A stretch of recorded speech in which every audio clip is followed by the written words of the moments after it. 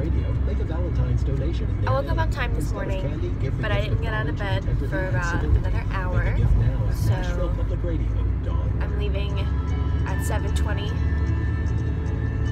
to go to work, and that's fine, but I am just not focused today, and I'm not motivated, and I really want a smoothie, and it's raining, and it's great, and I feel like I could just, if I was at home, I would let myself wake up in bed, get up around 8:30, and go to the gym, and then come home and make a breakfast, is committed to the well-being of travelers with offerings like heavenly read a beds, book, or watch Seinfeld, or go get coffee with a good friend. But I can't do that because I have to go to work so I can pay for Percy's cat food. Offering immunotherapy And that's okay. And once I get there, I'll be fine.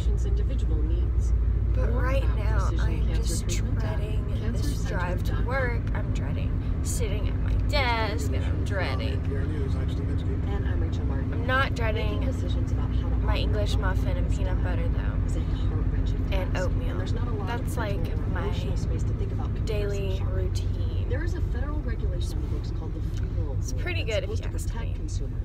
Sometimes I throw an egg in there, you know, get some protein. Clear pricing. But usually it's just peanut butter. It's mostly me just eating peanut butter Shortly after Ed Howard's father was diagnosed English with an muffin advanced and form of an cancer, oatmeal.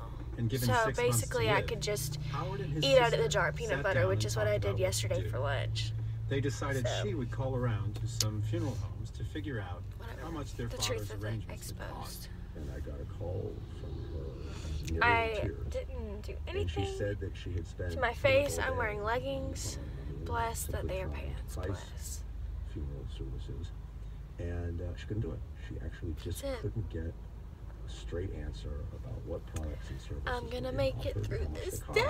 Howard confidently It's told only her that he'd Wednesday. take care of it.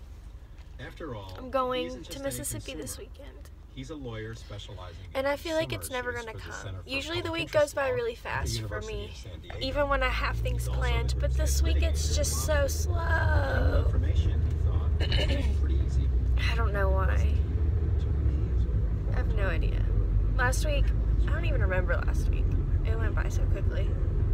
Just to get a solid list I'm not really complaining. I'm just like offered by the establishment. expressing my feelings. Howard's Which problem may have been frustrating, but it isn't Complaining is laced in The there. National Funeral Directors Association used to prohibit members from Whatever. advertising prices. It ended that ban in 1968 after being sued by the Justice Department. I'm just listening to That talk culture of radio. secrecy persists in the All I listen self-described to, death care industry. that or A kind of the rap strategic channel. ambiguity about prices is part of the business model. Some things never In our change. investigation, NPR found that funeral directors prefer to keep Okay, price well, information to themselves. Tuning out, guys. Consumers inside See ya. the business